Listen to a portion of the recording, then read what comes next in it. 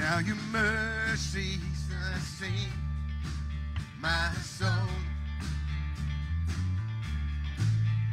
Now your freedom is all that I know. The old made new. Jesus, when I met you, oh, what a day. You called my name, and I ran out of that grave, out of the darkness, into your glorious day. You called my name, and I ran out of that grave, out of the darkness, into your glorious day.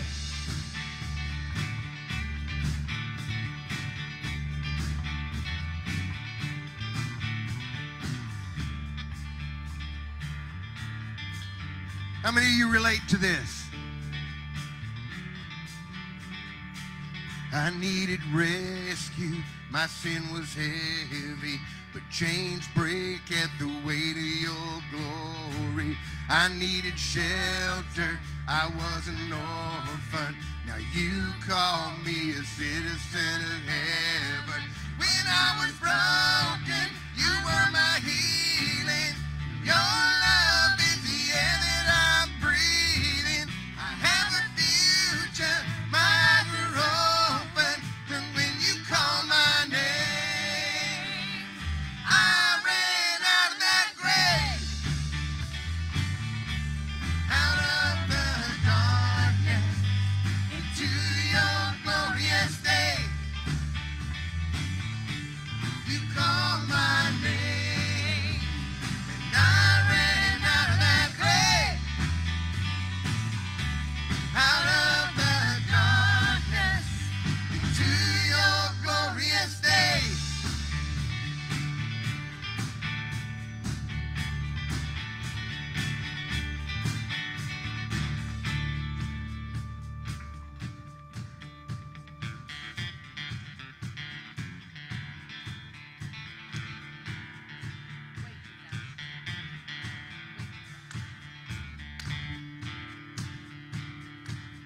We're going to do this next one.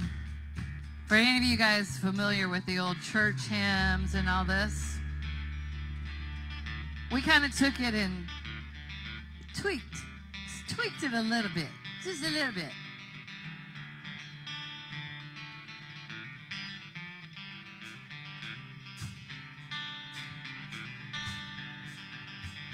Na na na na na na na na.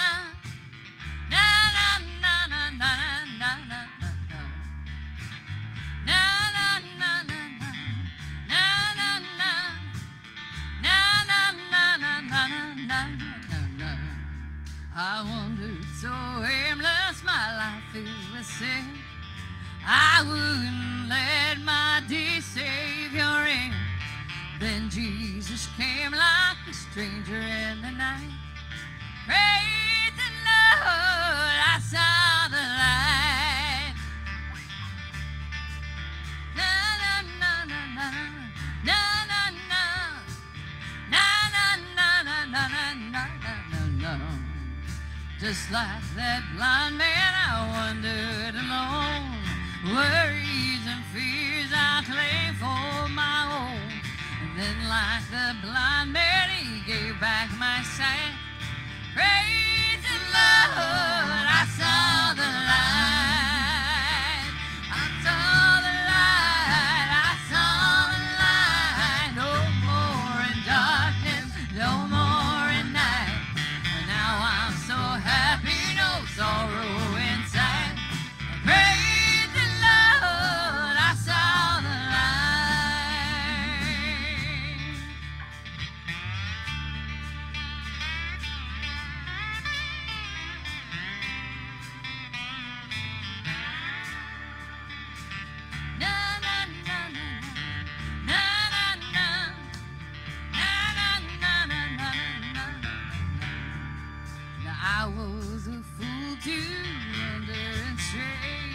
Straight is the gate and narrow the way.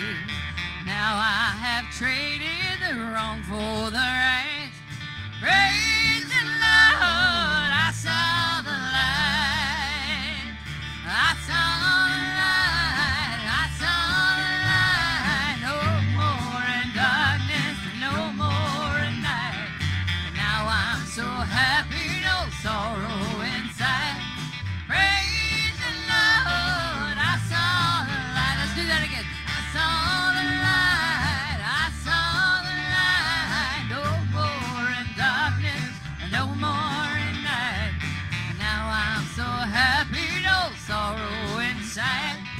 Praise the Lord, I saw the light.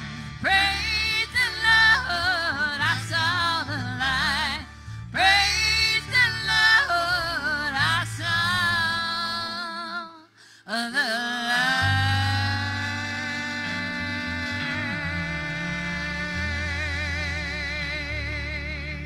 Woo. And I am thankful for that light, because I tell you what, Jesus Christ is the light. Amen. You may be seated. Hey, good morning and welcome to church. What do y'all think about the Christmas decorations? Man, these look amazing. I want to give a big thank you to Stephanie and to everyone who came out to serve yesterday and put these together. You know, like I told the church on Wednesday, there's a great ministry opportunity that somebody could come into the church. Maybe they're down and disheartened. Just the decorations could hopefully put them in the right spirit so that they could receive the word today. And so thank you to everyone who came out to put this together and make this possible. You guys are amazing. So we do want to welcome everyone to church this morning. We want to welcome our guests. If there is a guest here today, we'd ask that you grab the welcome card, fill that out. We have a gift that we'd like to put in your hands. If there's not a guest here today, or if someone is not sitting next to you that's a guest, and as they come in today, as a member, let's remind them to grab that welcome card, fill that out so we can give them a gift. But right now, we do want to welcome everybody to church. So let's stand up. Let's welcome each other to church this morning.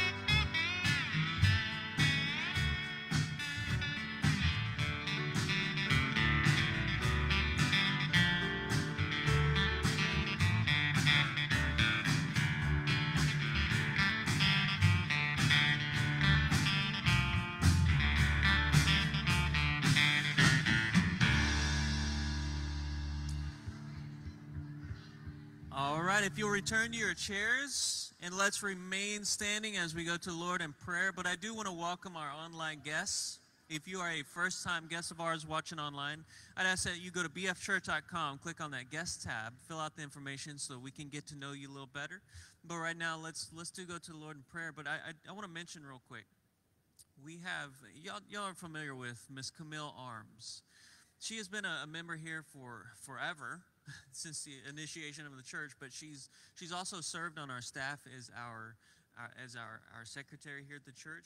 She felt the calling to go and serve with the IDF, which is the Israeli Defense Force. And so she will be leaving in the next week or so. And we do want to lift her up in prayer that everything she does can be honoring to God, and that she can be used by Him in just a miraculous way. And so please be praying for her as you think about her. Be lifting her up, and let's lift her up and the service right now. Father God, we come to you right now. Lord, we lift our sister up to you. God, that as she's over there, fulfilling the calling that she has heard from you, God, that she would remember that you are near her. God, that everyone around her will know that there's something different, and that difference is you. God, we thank you for the time that we've had with her here on the staff, serving you here at this church. And we know that she's going to fulfill a much greater calling over there. We thank you for that. God, just as we lift her up, Lord, we lift everybody up here today.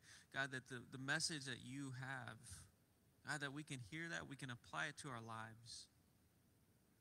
We thank you for all that you're doing for this church, for this body of believers. God, if there's someone here today who doesn't know you, who's never trusted you as their Savior, God, today would be the day. God, that you would speak to them in a way that they know it's you and that they can't deny that. God, that they'd surrender their hearts to you this morning. God, for those who already know you, but they know that there's an area in their life that they need to work on. God, speak to them this morning. Speak to us. God, if there's something we need to fix, we can fix that. We can get that right before you. Father, we love you.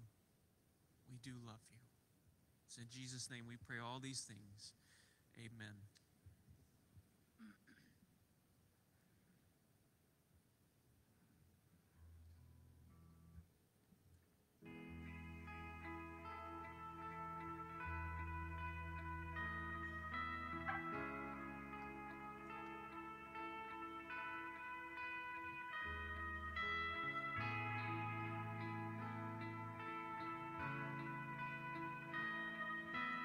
I just want to speak the name of Jesus over every heart and every mind, 'cause I know there is peace within your presence. I speak Jesus.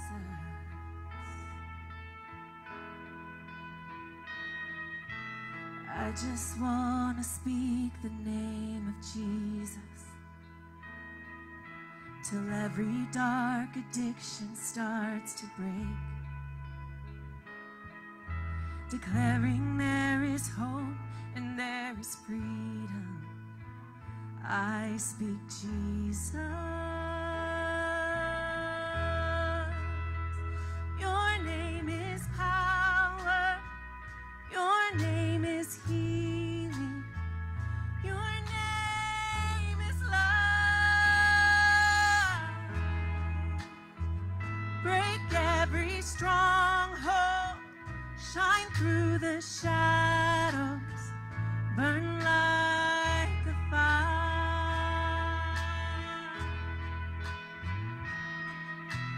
I just want to speak the name of Jesus over fear and all anxiety, to every soul held captive by depression. I speak Jesus. Your name is power. Your name is healing. Your name is love. Break every stronghold. Shine through the shadows. Burn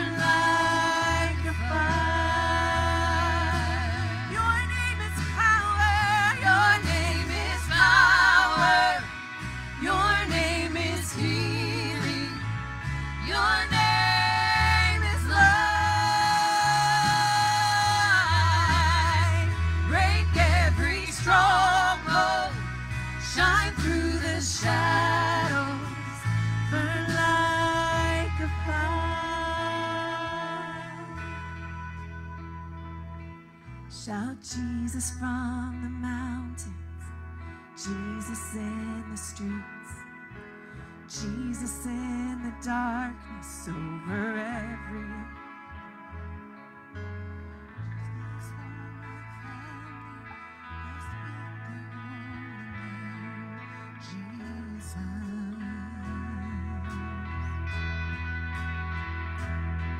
Shout Jesus from the mountains, Jesus in the streets, Jesus in the darkness over every enemy.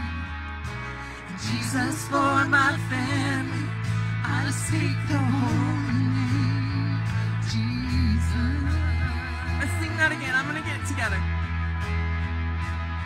Shout Jesus from the mountains, Jesus in the streets, Jesus in the darkness over every enemy. Jesus for my family, I speak the holy name. Jesus, your name is power, your name is healing, your name is life. Break every stronghold, shine through the shadows, burn like the fire. Your name is power, your name is power, your name is healing, your name is life.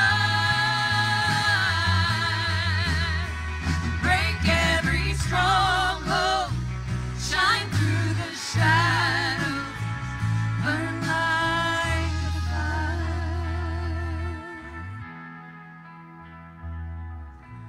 I just want to speak the name of Jesus.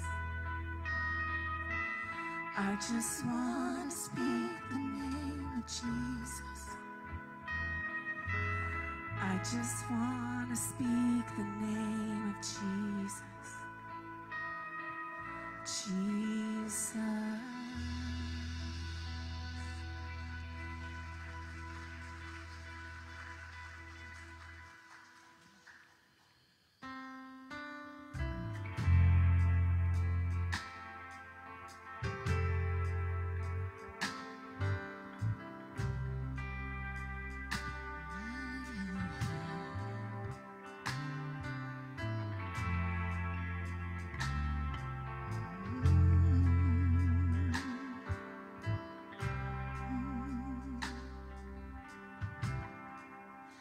He knows my name.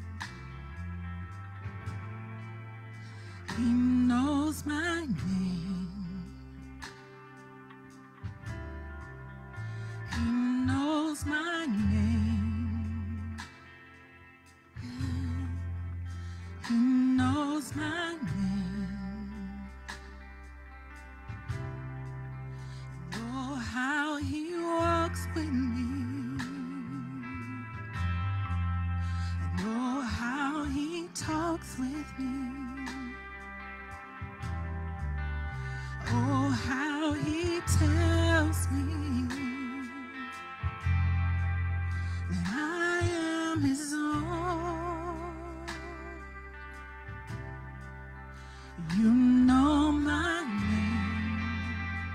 Oh, you know my name.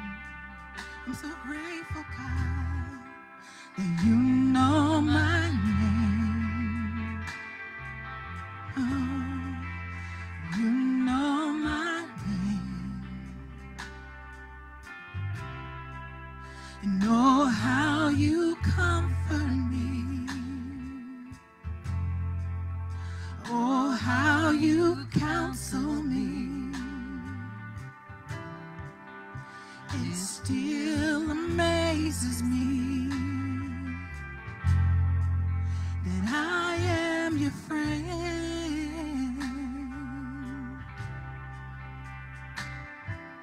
So now I pour out my heart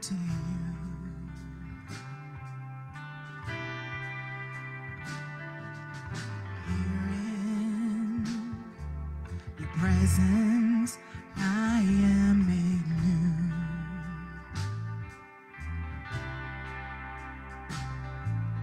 So now I pour out my heart to you.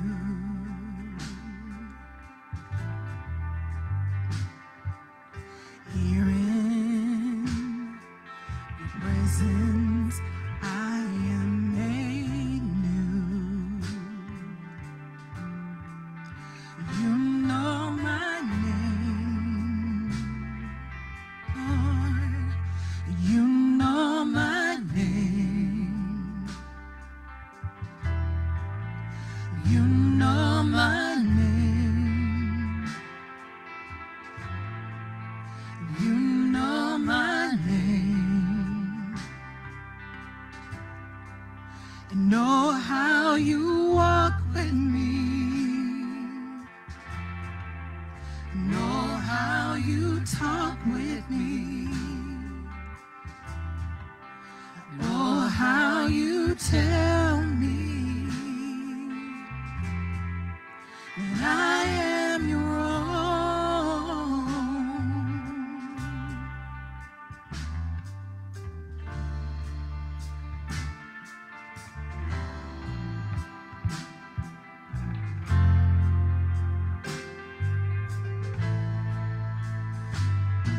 So no fire can burn me, no battle can turn me, no mountain can stop me, 'cause you hold my hand. I'm walking in your victory, 'cause your power is within me.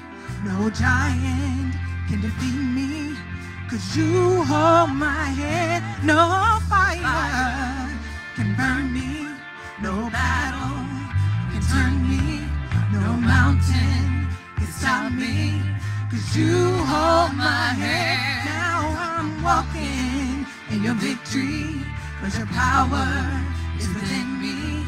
No giant can defeat me, 'cause you hold my hand. You hold my hand. You hold my hand. You hold my hand. You know my name. You know my name. You know my name. You know my name.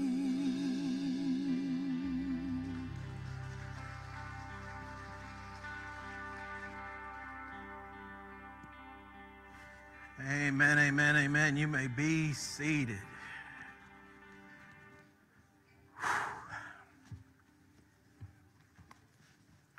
Love you. Love y'all. Thank you.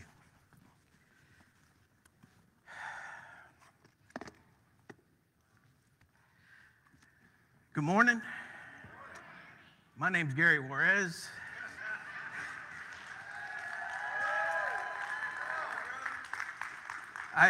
I think I'm still the pastor of Believers Fellowship. I want to thank you for your prayers, calls, texts, support. I want to thank Pastor Matt, Brother Jimmy, Brother Mike, the staff for just doing what God has called you to do. Medical update. So went into surgery really not knowing what to expect, and came out. Well, before that, backtrack, they said, well, you know, you're going to be here a couple, 3 days, whatever. Okay, no problem. Get out of surgery, finally get out of, recovery and all that. And they said, okay, you're going home. I'm like, no, they said, no, you're going home. I was like, all right, I'll go home. So went home, healing process and all that. Went to the doctor last Tuesday? 2 Tuesdays ago? 2 Tuesdays ago, and the doctor says, hey, got the biopsy back. All came back negative for cancer. So that's a praise. he said it, and honestly, he goes, maybe we went a little too far with maybe we were too extreme with removing. I said, Doc, you did exactly what you were supposed to do. I don't second guess you, and I hope you don't second guess yourself. I said, I trust you, and I will continue to trust you to do what you feel is required. And I said, I'm glad you took out what you needed to. They came back and it said it was negative, so praise God.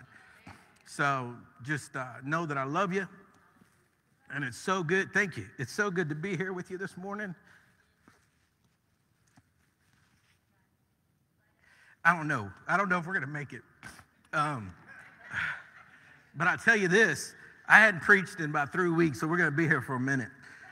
I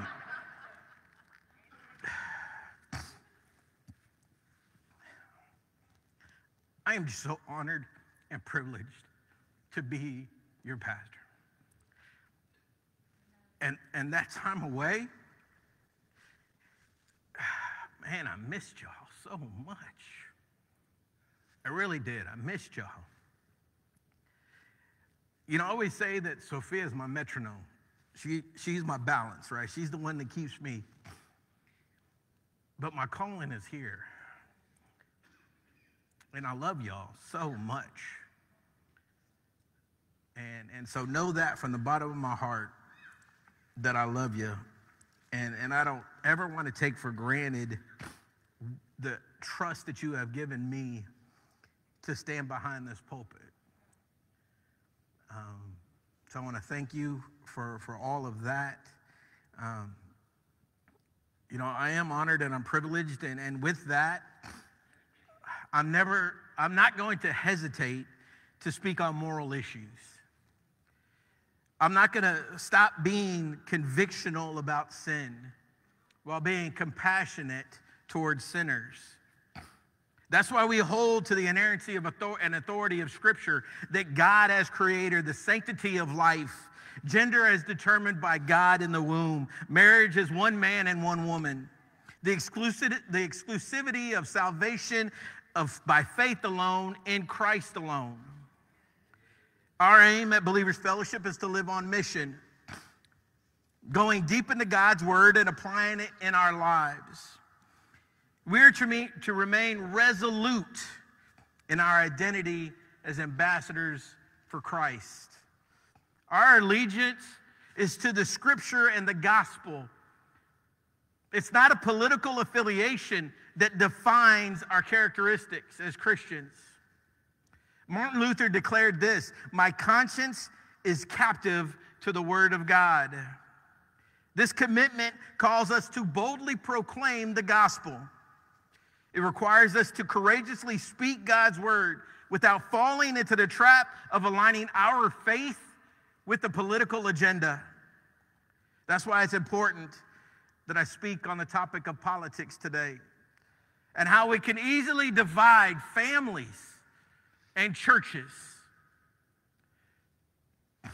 We've all seen the rhetoric. We've all heard the rhetoric. We might even have spoken the rhetoric. How does that glorify God? How does anything that we've heard over the last 6 months, the last 2 years, the last 4 years, the last 8 years, the last 10 years, 12 years, how does any of that glorify God? Today there's a mixed bag of emotions. There are those that are happy, and then there are those that are not. It's okay to feel those feelings. What matters is how we respond as Christ followers. Because for many, politics have become very personal. It's people having to navigate how to treat and respond to their friends, to their coworkers, to their family members who do not agree with how they voted. Now, you're free to disagree with me. All I ask is that you do so courteously. Because my goal is not to please you.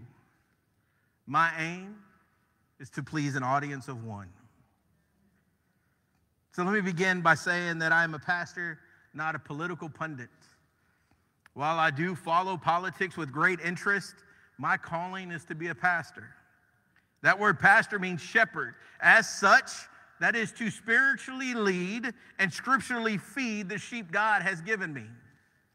1 Peter 5:2 says, shepherd the flock of God among you, exercising oversight, not under compulsion, but voluntarily, according to the will of God, and not for sort of gain, but with eagerness. I understand. Believe me, I heard it, I saw it, I witnessed it. Men of God standing behind the pulpit, saying this and that, dividing people. It breaks my heart when I see the church being used for that. It breaks my heart that knowing that in 2 weeks when we break bread with our families for Thanksgiving, that families are going to be separated. I thought we learned from COVID, people. I thought we learned from COVID. But the politics of today and the rhetoric of today divide us, when it's the Word of God that unites us.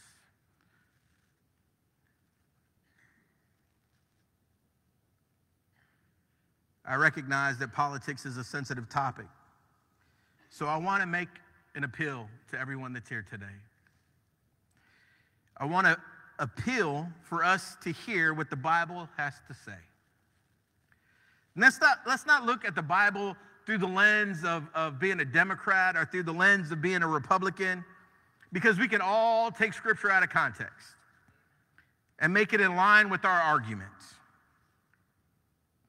As Christians, we don't change Scripture to align to our lifestyle. Our lifestyle must align to Scripture. 1 Timothy 3:16 and 17 says, all Scripture is breathed out by God and profitable for teaching, for reproof, for correction, and for training in righteousness, that the man of God may be complete, equipped for every good work. What we believe about God's word will determine how we view the world around us. What we believe about God's word will determine how we view the world around us. If our worldview is not rooted in God's word, it will come from the world. Because here's the truth. Only a personal conversion through Jesus, not a political conviction, would lead to lasting change. So here's some principles from Ecclesiastes that will keep us grounded. First, reflect godly wisdom. Isn't that something we need? Now, people can have wisdom, but wisdom is different than godly wisdom. Because I could have wisdom. I'm sure there are a lot of here that have wisdom in some area, or that's your area of expertise, or that's your trade. That's where you have wisdom. But godly wisdom is different. Godly wisdom is different. Ecclesiastes 8:1 says, who is like the wise man and who knows the interpretation of a matter? A man's wisdom illumines him and causes his stern face to beam. This is out of the NLT. How wonderful to be wise, to analyze and interpret things. Wisdom lights up a person's face, softening its harshness. So Solomon gives us two rhetorical questions right off the bat. Who is like the wise man who knows the interpretation of a matter? Who is like the wise man and who knows the interpretation of a matter? It's the same thing Joseph asked in Genesis. Do not interpretations belong to God? Daniel in Daniel 2:28. However, there is a God in heaven who reveals mysteries. So let's embrace the invitation that we find in James. But if any of you lacks wisdom, let him ask of God, who gives to all generously and without reproach, and it will be given to him. But so often, God is the last person we look to for wisdom. We look to it in our politics. We look to it in man. Man is not going to give us the wisdom, the godly wisdom that we need. It can only come from God. But it's almost like it's almost like one of the presidents died on the cross for our salvation. That's how people really view the politics of today. Like whoever's going to be at 1600 Pennsylvania Avenue is going to lead you into eternity. He's going to come down with the trumpets. That cat's none of them cats is going to be there. They might be following them, but they're not leading the charge.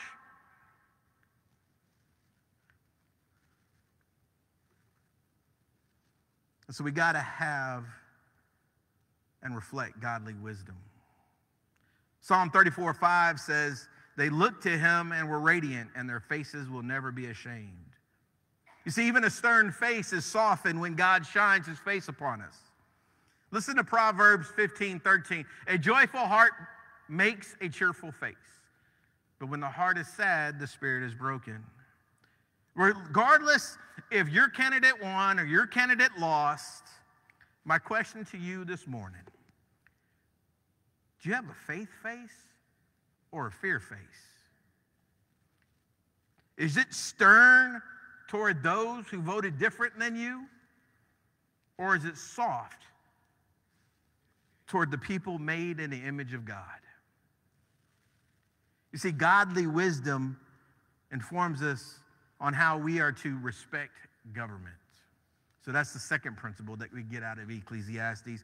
And this is a long verse. We're going to be Ecclesiastes chapter 8, verses 2 through 9.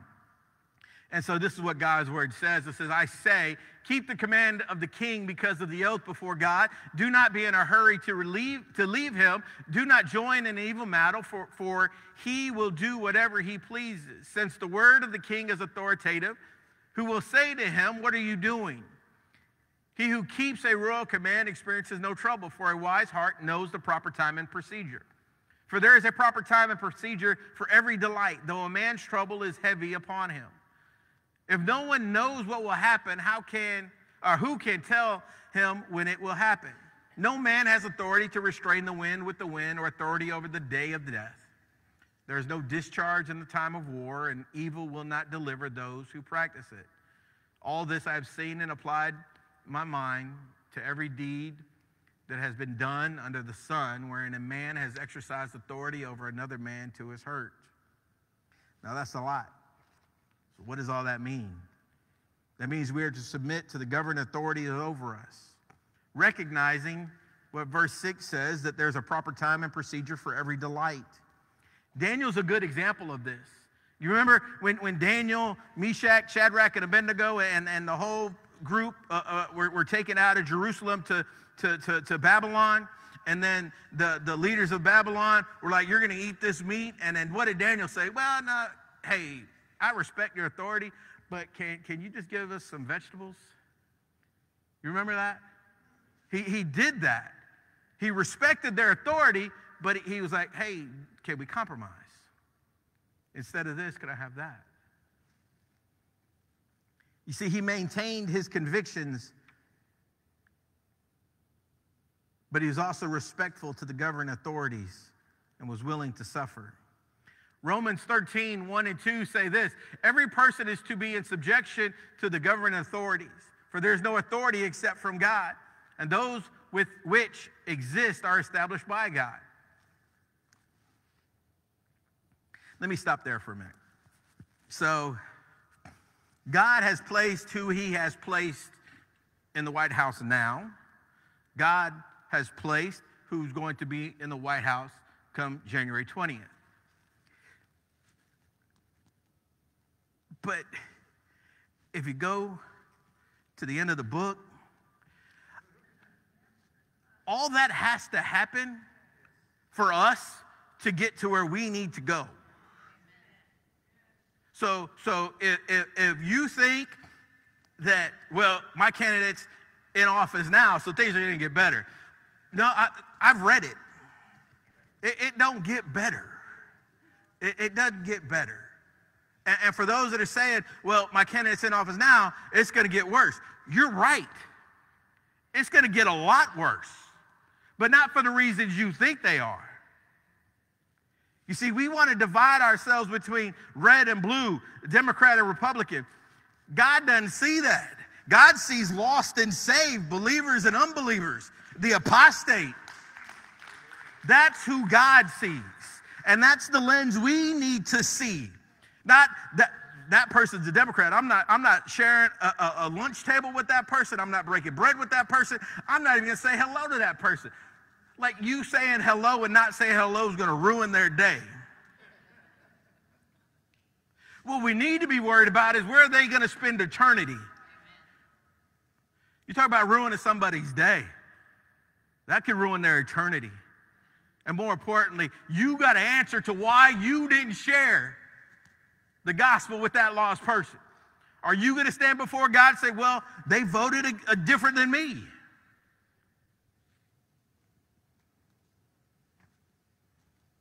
Is that what it matters? Is that truly what matters? Is that you're only going to share the gospel with those that think like you? That breaks my heart. Because we are ambassadors for Christ.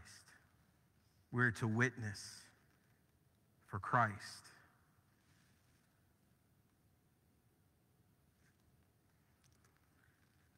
You see, so you have Daniel, who's a good example. But when God and government conflict, we're to obey God as Peter and John did in Acts 5:29. But Peter and the apostles answered, we must obey God rather than man. One way we do that, one way we respect our government is by voting. You know, we did a series on stewardship. Y'all remember that biblical stewardship? You know what else is stewardship? Voting. Voting is stewardship. It's taking what God has given us, the privilege, the honor, the obligation to vote our biblical convictions. Deuteronomy 1:13 describes the importance of choosing wisely when we do cast our ballots.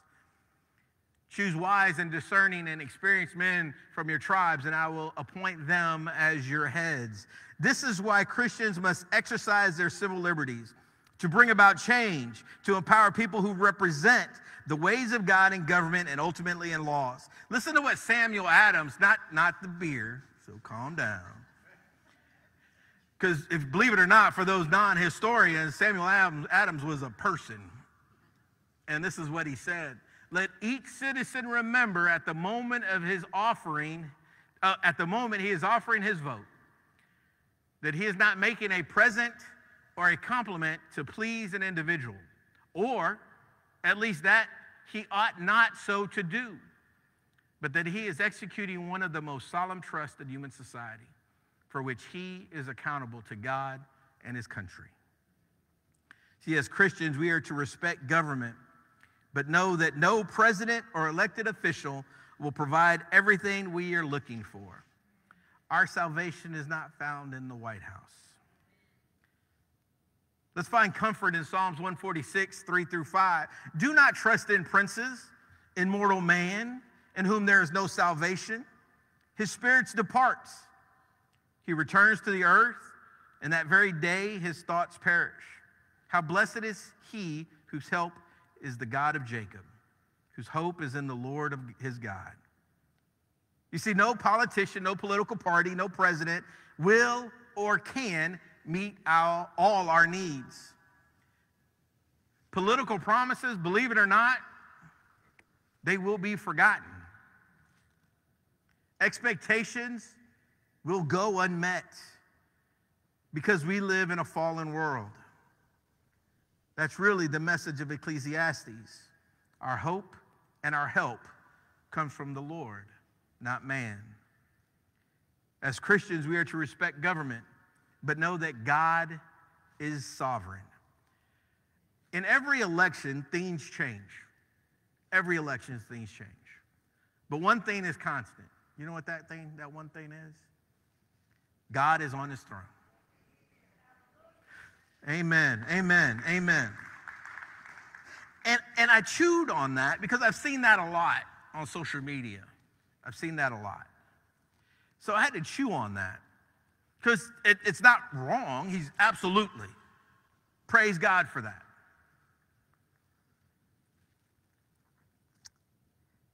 But that's not a consolation prize for when your candidate doesn't win.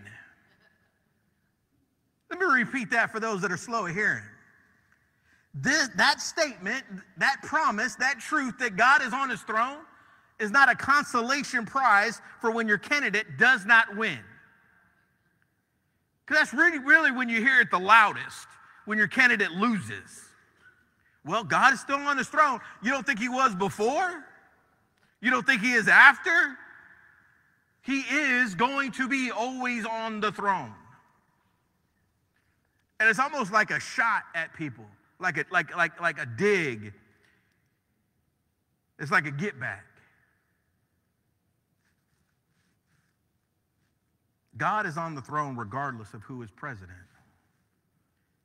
You know, in the middle of his lament over the loss of Jerusalem, Jeremiah wrote these words in Lamentations 3, and this is verses 22 and 23. The Lord's loving kindness indeed never cease, for his compassions never fail. They are new every morning. Great is your faithfulness. Now, if you know your biblical history, Jeremiah was lamenting or crying because the Jews had been taken from Jerusalem to Babylon. And like, you know, why? Why were the Jews taken away? Again, because they disobeyed.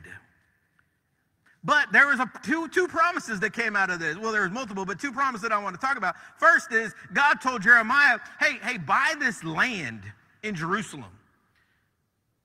Jeremiah's like, well, hold on. We all got exiled, but you want me to buy some land in Jerusalem. So he bought some land. Second thing is, God said this. He said this in Jeremiah 29, 10 through 11. For thus says the Lord, when 70 years are completed for Babylon, I will visit you, and I will fulfill to you my promise and bring you back to this place. For I know the plans I have for you, declares the Lord, plans for welfare and not for evil, to give you a future and a hope. He also promised a righteous king in Jeremiah 23, 5 and 6. Behold, the days are coming, declares the Lord, when I will raise up for David a righteous branch, and he will reign as king and deal wisely and shall execute justice and righteousness in the land.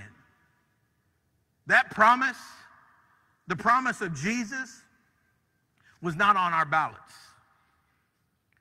The promise of Jesus and his coming was not on the ballot for president. So don't look for them guys. That doesn't fulfill the promise of these. It fulfills the ultimate promise, but it doesn't fulfill this promise. God will accomplish his purpose regardless of who is president. Throughout history, God has used a wide range of individuals to fulfill his will. He used Abraham, Moses, Noah, David, great when he was little, but then he had that little valley. He used David. He used Cyrus and Caesar, Nebuchadnezzar and Nero. He has worked out his purpose under every condition imaginable, from Egypt to Babylon to Rome, from world wars to elections. He is working out his purpose. We might think that things have slipped and been taken out of our hands. Well, here's the first thing. It was never in our hands to begin with. But they have never been taken out of God's hands. Proverbs 21:1 says, the king's heart is like channels of water in the hand of the Lord. He turns it wherever he wishes. Psalms 22:28, for the kingdom is the Lord's and he rules over the nations. As Christians, we are called to be the best citizens. We are called to be the best citizens. Paul tells us in Ephesians and Galatians, be kind to one another, tenderhearted, forgiving each other, just as God in Christ also has forgiven you. Galatians 6:10, so then, while we have opportunity, let us do good to all people, and especially to those who are of the household of the faith.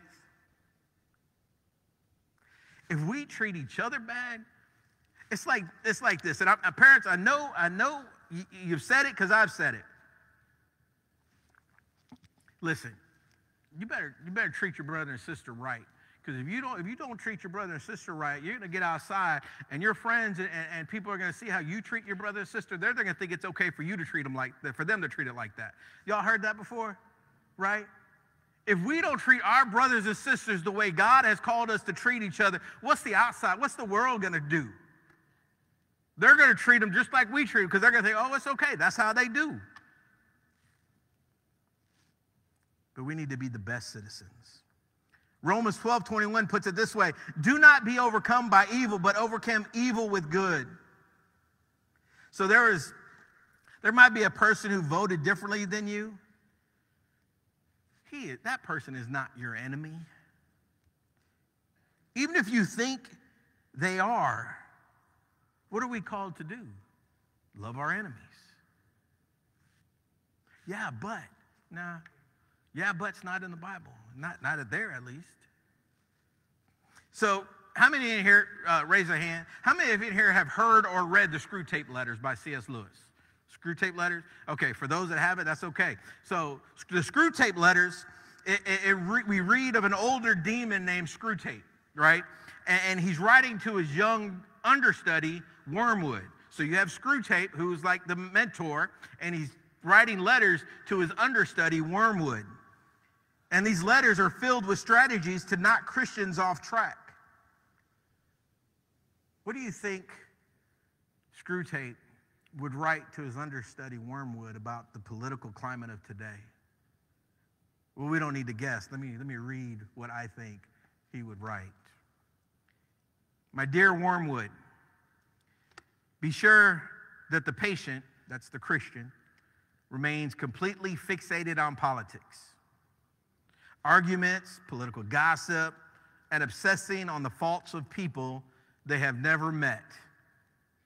This serves as an excellent distraction from advancing in personal virtue, character, and the things the patient, the Christian, can control.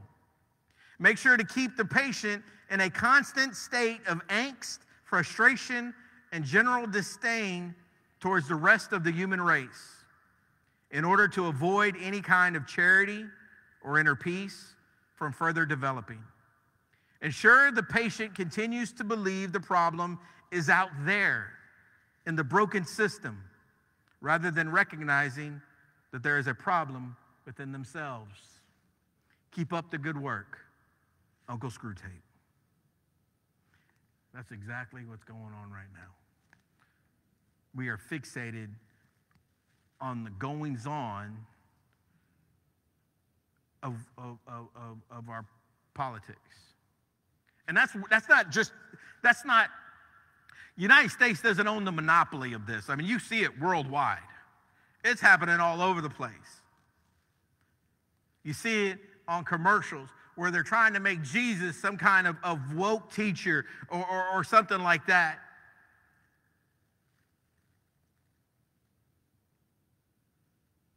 We need to keep the main thing the main thing. We need to keep our eyes on Jesus and not let the distractions of the world interfere with our job as Christians. You see, as Christians, our commitment must be to the Great Commandment and the Great Commission. Love your God with everything we have. Mark 12:30. And you shall love the Lord your God with all your heart, with all your soul, and with all your mind, and with all your strength. We need to love others as we love ourselves. The second is this: you shall love your neighbor as yourself. There is no other commandment greater than these.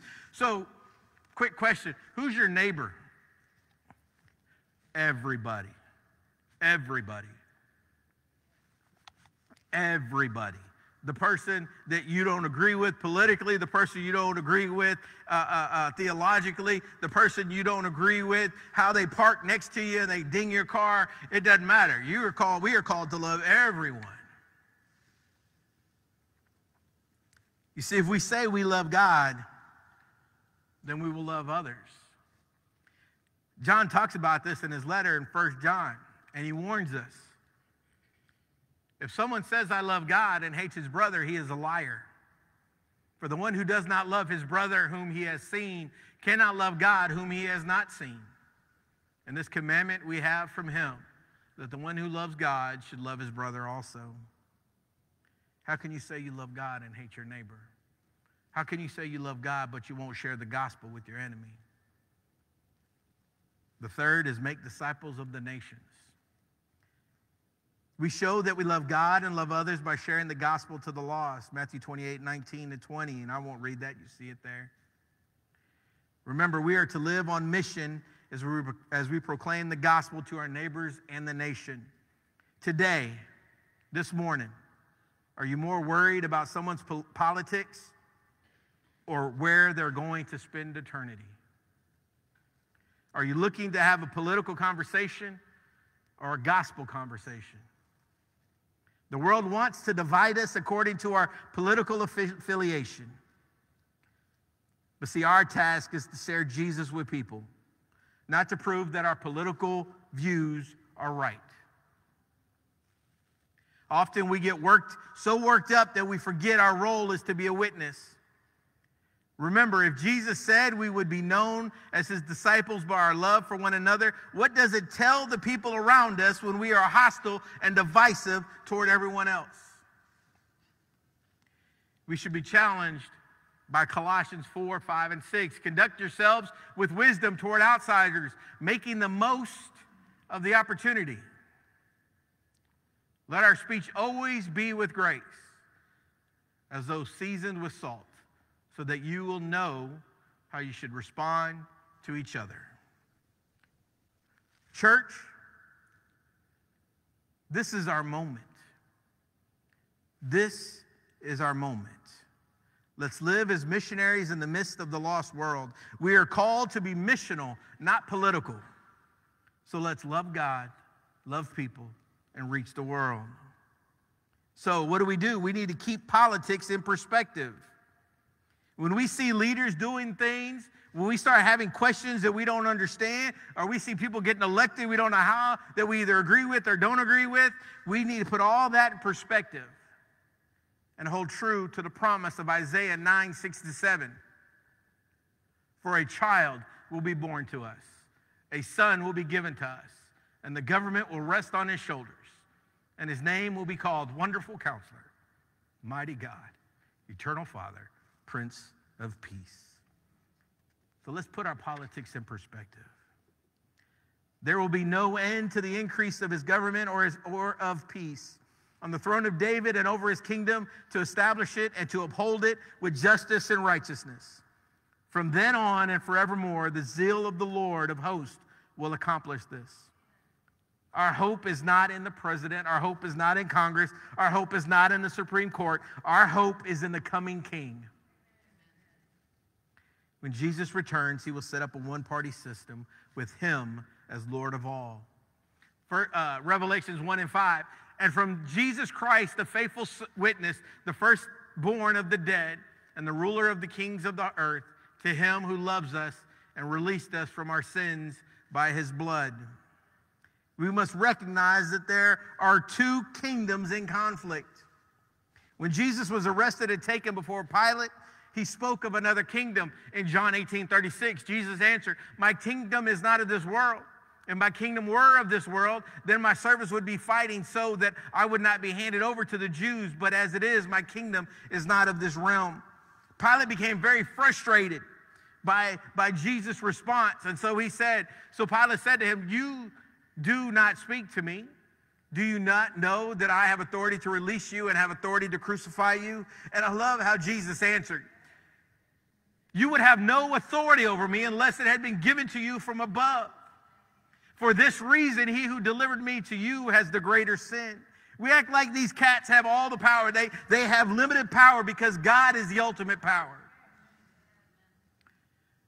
You see, Jesus is continuing to build his spiritual kingdom. This kingdom is in conflict with earthly kingdoms. But as Christ followers, we are first and foremost citizens of heaven. Philippians 3:20, For our citizenship is in heaven, from which we eagerly wait for a Savior, the Lord Jesus Christ. 1 Peter 2:11, Beloved, I urge you as aliens and strangers to abstain from fleshly lusts, which wage war against the soul. Remember, a personal conversion through Christ, not a political conviction, will lead to lasting change. So let's get back to the text, Ecclesiastes 8. Another principle to keep us grounded is to revere God. We're called to revere God. The call to fear God is found throughout the Bible. The importance to revere God, it's important to revere God regardless of whether we agree with the government or not. Ecclesiastes 10 and 11, so then I have seen the wicked buried, those who used to go in and out of the holy place, and they are soon forgotten in the city where they did thus. This too is futility, because the sentence against an evil deed is not executed quickly. Therefore, the hearts of the sons of men among them are given fully to do evil. Solomon was disturbed. Solomon was so weary when he saw the wicked given beautiful funerals and eulogies. He was troubled when he observed how consequences were not enforced. As he thought about it, he came to the same conclusion that he had many times before. Although a sinner does evil 100 times and may lengthen his life, still I know that it will be well with those who fear God, who fear him openly.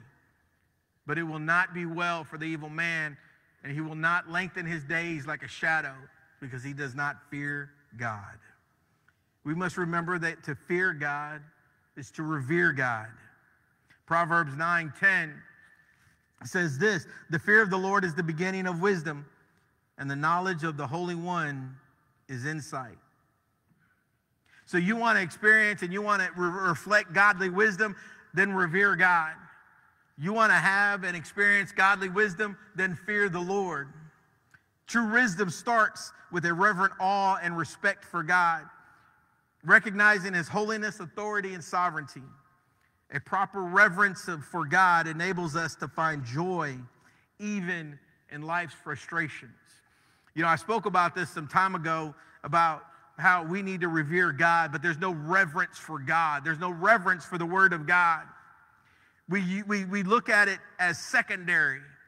So if you've ever taken an English class or written a research paper, there's certain types of sources, right? You have primary sources, and then you have secondary sources. And so we treat God's word as a secondary source, but we treat policies, and we treat Fox, and we treat CNN and MSNBC as primary sources. Those aren't primary sources to my eternity.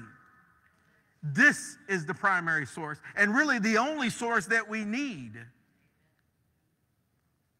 But we've lost reverence for God. I mean globally, right? Christians and the church, especially the American church, has lost reverence for God because we put our politics or our likes or our dislikes ahead of this. Ecclesiastes 8:14 through 15 points out their frustrations in living in a fallen world where injustices go unchecked, where they seem to go unchecked. But know this, when we revere God and acknowledge his sovereignty, we can experience joy, and only the joy that he gives. Finally, principle 4 is to remain faithful. Even when we do not know what will happen or why things do not always make sense, we are called to remain resolute in our faith. When I gave my heart to know wisdom and to see the task which has been done on the earth, even though one should never sleep day or night, and I saw every work of God, concluded that man cannot discover the work which has been done under the sun. Even though man should seek laboriously, he will not discover. And though a wise man should say, I know, he cannot discover. God's ways are often mysterious and difficult to understand. That's why we're reminded 3 times that we cannot discover or we cannot find out. This statement means that we often will struggle to try to put the puzzle together, a puzzle that we cannot put together. Church, no matter what happens, we are to remain faithful, as 2 Corinthians 5:7 says, for we walk by faith, not by sight. Regardless of who's president, regardless of who is senator, regardless who's congressman, regardless who's governor, regardless of who's on the school board, regardless of a mayor, regardless of judges, trust God. That's what we're called to do. Trust God. Trust his sovereignty. Trust his goodness. Trust his power. Trust his plan. We are to hold fast to Jesus and to his word. Hold fast to his promises. Promises found like this that are found in Revelations 2:25. Nevertheless, what you have, hold fast until I come. You see, it's only through a personal conversion through Christ and not a political conviction that will lead to lasting change. I'm going to ask the band to come up at this time. As Christians, we are called to reflect godly wisdom. We are called to respect government. We are called to revere God. We are called to remain faithful. You know, during the Civil War, Abraham Lincoln was asked if God was on his side. This is his response. He said, "Sir, my concern is not whether God is on our side. My greatest concern is to be on God's side, for God is always right." Lincoln then called our divided country to a national day of prayer, fasting, and humility, because America had become intoxicated with unbroken success. He said, "We have become too self-sufficient to feel the necessity of redeeming and preserving grace. We have become too proud to pray to the God who made us." He said, "It behooves us then to humble ourselves, to confess our sins, and to pray for clemency and forgiveness, to pardon us of our national sin and the restoration of our now divided and suffering country to its former happy condition and unity of peace." In light of that, and you can start playing low for me. In light of that, Jeremiah 29:7 says, "Seek the welfare of the city where I have sent you in exile." That's what Jeremiah said. "And pray to the Lord on its behalf, for in its welfare you will have welfare." Jeremiah is telling those in exile, hey, where you're at right now, pray for those leaders. We, as Christians, are to pray for our leaders. Why would you pray for our presidents to not be successful? God has ordained them to be in the position they're in, not based on your preferences. Because we will experience welfare when there is welfare in the land. You know, before the election, a survey was taken about how people felt. And here's some of the responses and the words that described how many were feeling: fear, anger, distrust, frustration, embarrassment, apathy, anxiety, sadness, hostility. Here's the thing. People will continue feeling this way as long as they rely on government and man to meet their needs.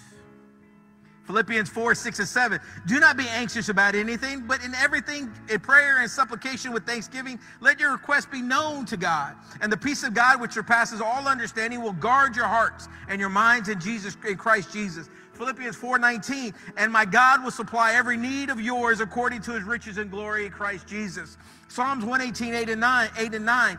"For it is better to take refuge in the Lord than to trust in man. It is better to take refuge in the Lord than to trust in princes." No government, no policy can address humanity's deepest problem, and that's sin. Government can't fix that. Policy can't fix that. Law can't fix that. Only Jesus can fix that. Salvation and eternal life comes only through Jesus. Church, what we need is a revival. A revival of Christian men and women who are unashamed and unapologetic of proclaiming the gospel to the world. If you have never accepted Jesus Christ as your Lord and Savior, if you have never accepted the free gift of eternal salvation, what is stopping you? Are you waiting for the next president? Are you waiting for the next elected official? You're not going to find salvation there. I'd ask that you stand at this time. If you've walked away from God, what is keeping you from repenting and coming back? Church, let us walk as citizens of heaven, deeply rooted in the Word, steadfast in love, committed to make disciples of the nations. Jesus reigns now, and he reigns forever. Let's live in a way that declares this truth to a divided world. As we leave today, let's commit to being the light to the world. Let's be the lighthouse that this world needs, where we reflect the hope and unity found in Christ. Yeah, we talked about post-election reflections, but it comes down to this. Do you have a relationship with Jesus? Or do you have a relationship with your political party? If you don't know Jesus this morning, Pastor Matt's going to be down here. I'm going to be down here. We want to pray for you. If you're feeling anxiety and angst and worry and you're just wringing your hands and you don't know what to do, come to the altar. Give it to God. He is our refuge. He is our safety. He is where we go when we don't know. If you're a Christian and you've walked away, what a better time to come back than right now. Maybe you're a visitor and you've been coming for some time and you want to join the church. There's multiple ways to do that. You could go to our 101, but ultimately it takes the public profession. Not only, I'm not trying to liken it to the baptism, but why would you not want to be a part of this fellowship or a fellowship?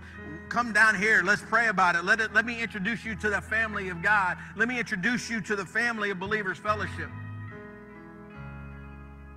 If you're hurting, if you have a medical condition, if one of your family, if your relationship's not right with your family, your husband, your wife, your kids, whatever, come now and pray.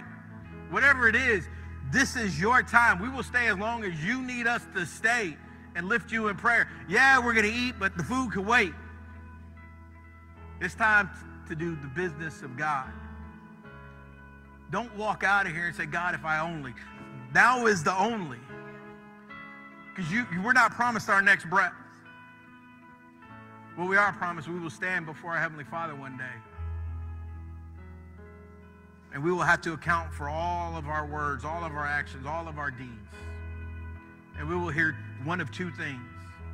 Well done, thy good and faithful servant. Welcome into the arms of your master.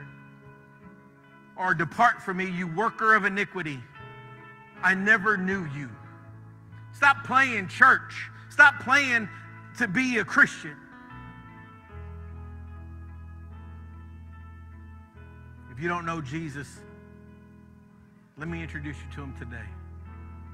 If you've walked away, come back. He's waiting with open arms. If you're a Christian, you've walked away, remember, nothing can pluck you from his hand. You are sealed by the blood of Jesus. Let's pray. Father God, we just come to you right now. Father, we thank you for your grace and your mercy, Father.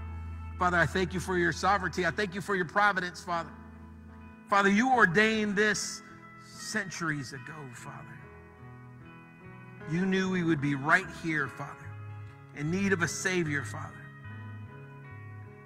And I thank you for your Son, Jesus Christ, Father, who died, lived a sinless life, died for my sin,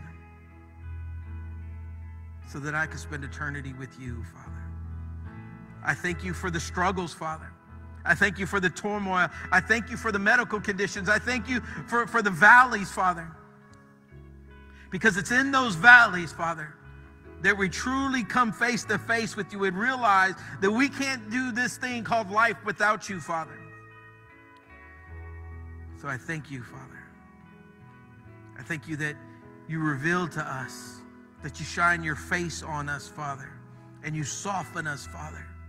I pray that when we leave here, we are Jesus to those that need you, Father. That we boldly proclaim your word, Father. We thank you. We love you. It's in Jesus' name. Amen. Come.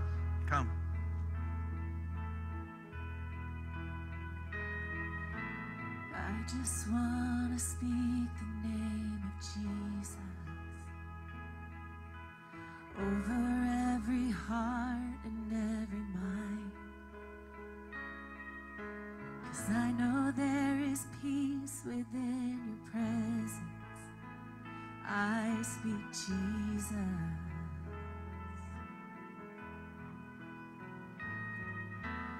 I just want to speak the name of Jesus till every dark addiction starts to break,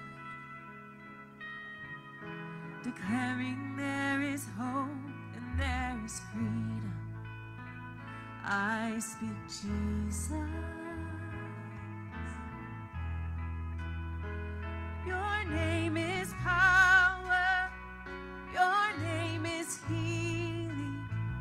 Your name is life. Break every stronghold. Shine through the shadows. Burn like a fire.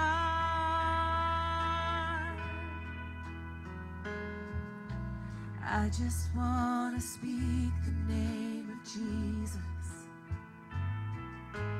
over fear and all anxiety,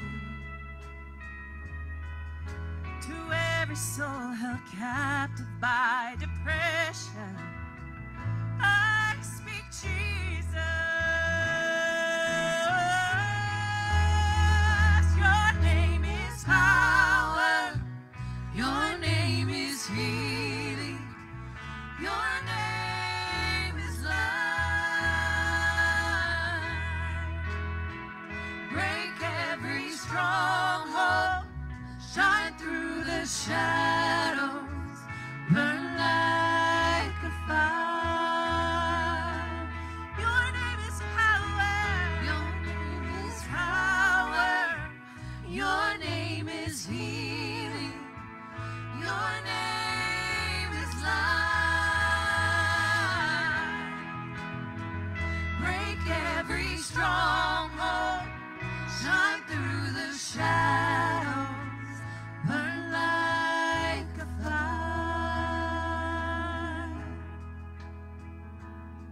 Shout Jesus from the mountains. Jesus in the streets. Jesus in the darkness over every enemy. Jesus for my family, I speak the holy name, Jesus.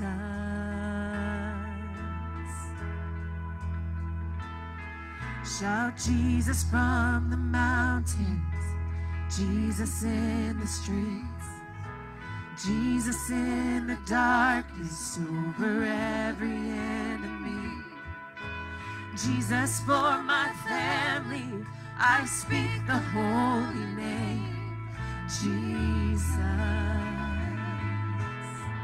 Yes.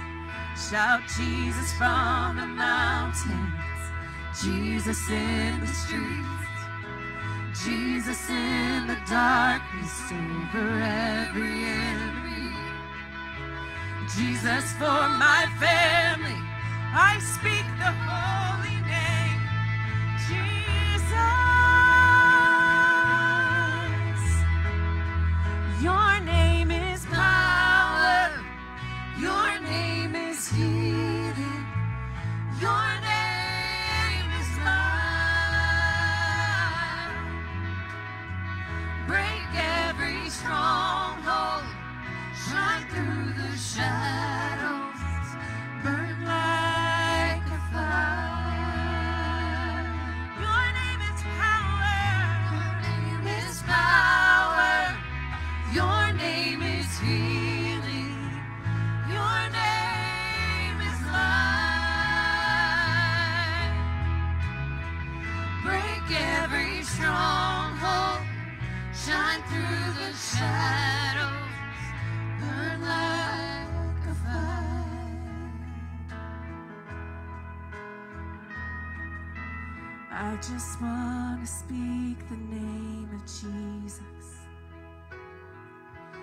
over fear and all anxiety, to every soul held captive by depression. I speak Jesus. Yes, your name is power. Your name is healing. Your name is life.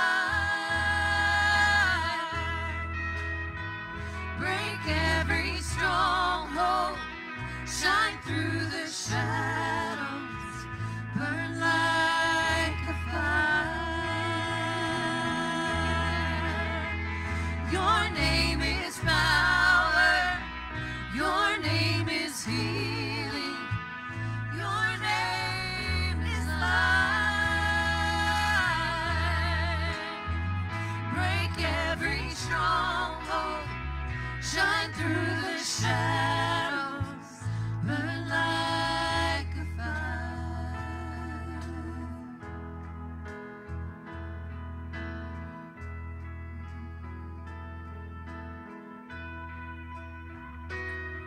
Shout Jesus from the mountains, Jesus in the streets, Jesus in the darkness over every enemy.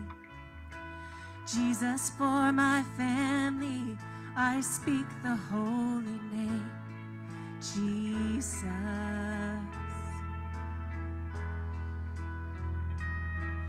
Shout Jesus from the mountains, Jesus in the streets, Jesus in the darkness over every enemy.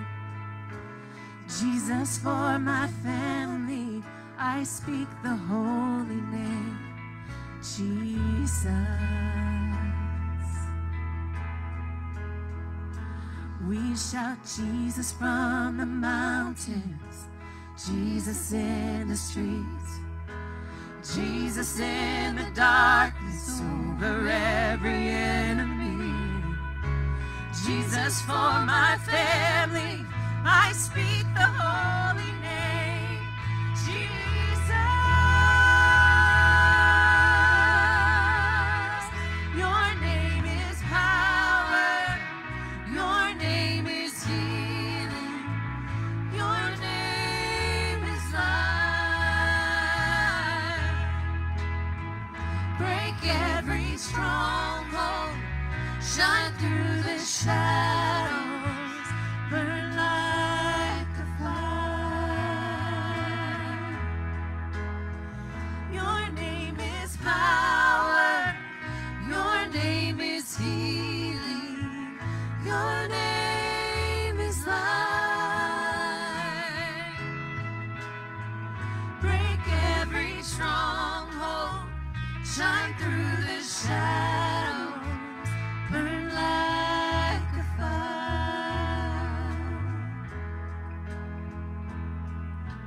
I just want to speak the name of Jesus. I just want to speak the name of Jesus. I just want to speak the name of Jesus.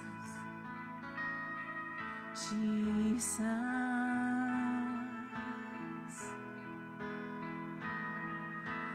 We just want to speak the name of Jesus. We're just gonna speak the name of Jesus. Everybody speak the name of Jesus. Jesus.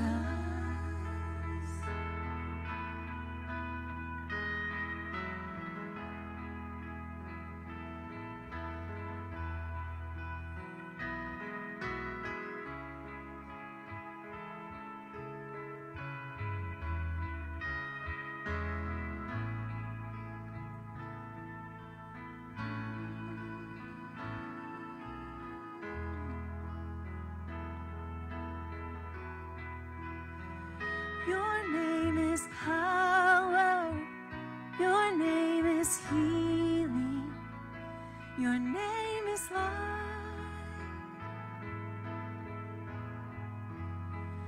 Break every stronghold, shine through the shadows, burn like a fire. Your name is power, your name is healing, your name is life. Break every stronghold, shine through the shadows, burn like a fire. 'Cause your name is power, your name is healing, your name is life.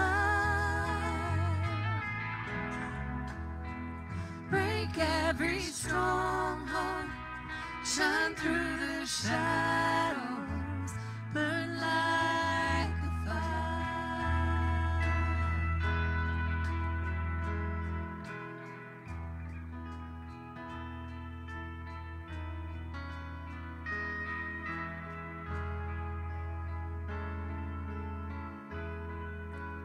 Let's shout Jesus. Let me hear your voices. Shout Jesus from the mountains, Jesus in the streets, Jesus in the darkness over every enemy. Jesus for my family, I speak the holy name, Jesus. Amen, amen, amen. Round of applause for Jesus. Amen. You may be seated. Well, amen. Well, thank you so much for allowing me to share my heart with you this morning. Man, I missed Joe. Camille, love you, praying for you. I know a lot's still in the air, but God's in control. And so whenever you leave, just know we're going with you. Maybe not physically, but in spirit, we're going to be there with you. And so I love you, sister. You mean more to me than you know. So I truly, truly love you. Before Pastor Matt comes in with the closing announcements, we are going to eat. So parents with kids that are 3 feet and lower, watch your kids. We got a lot of people that look up, don't look down. And I don't want anybody here breaking a hip. And also, you serve your kids, okay? Just let's do that. So you take care of your kids. And like I said, if you're 3 feet and under, have them hold your pocket, hand, whatever. But let's do everything in an orderly. Like I said, I don't want anybody getting hurt today. So Pastor Matt, come on up. So our first announcement, we have Miss Sophia coming up to make an announcement. Okay, we'll go down there. Even better.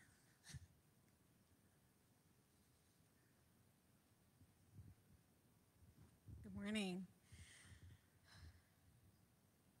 Probably shouldn't be saying this. I didn't get permission.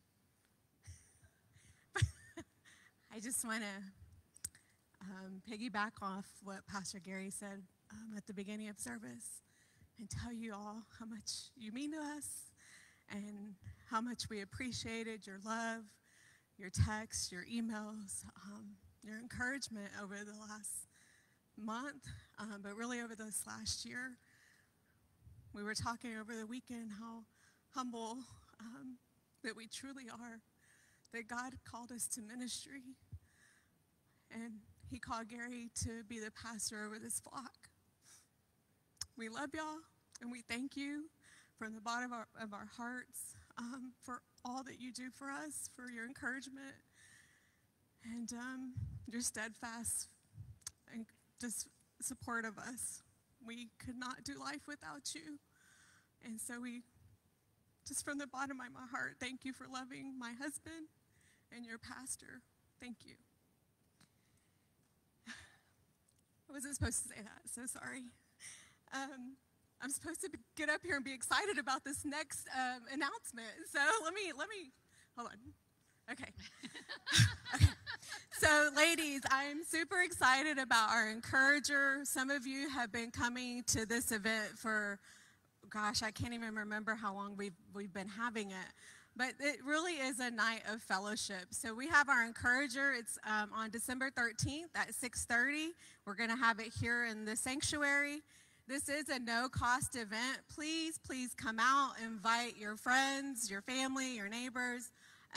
We are going to have praise and worship led by our very own ladies by Kiss by Grace. So we're excited that they're going to be with us that night. It's going to be a night of fellowship, of worship. Please bring your favorite holiday appetizer or dessert to share. We're also doing a sock exchange this year. So a couple years back, I think we did an ornament exchange. I saw this idea, but I also saw some of the kids do it a few years back in Aiden's little friend circle, and it was fun. But we're asking that you bring a pair of new socks that are stuffed with whatever you want to put. Stuffed socks.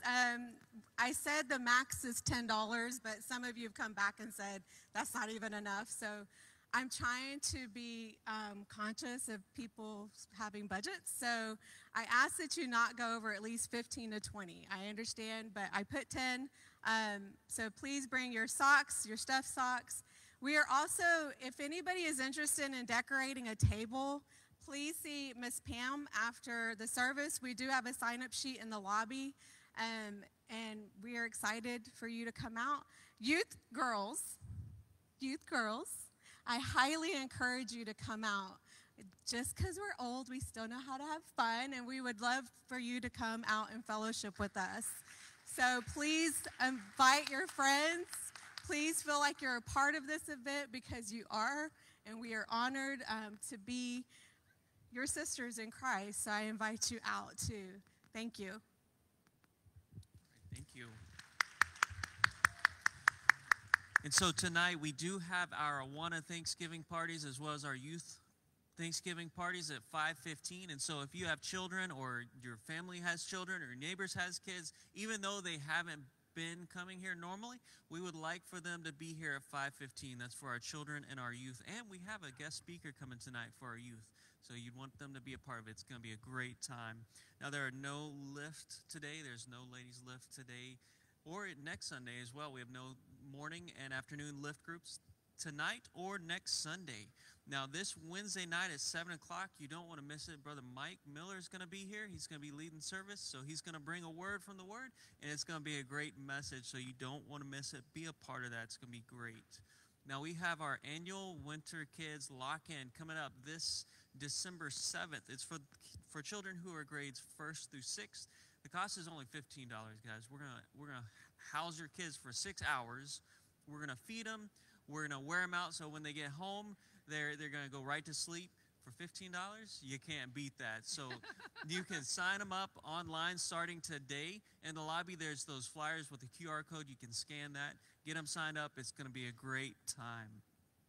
For our guests, if you're a guest here today, if you filled out that welcome card in the seat right in front of you, Pastor Gary has a gift that he would like to put in your hand. So meet him in the lobby here in just a little bit, as well as our online guests. Again, if you go to bfchurch.com, click on the guest tab. There's a little bit of information there.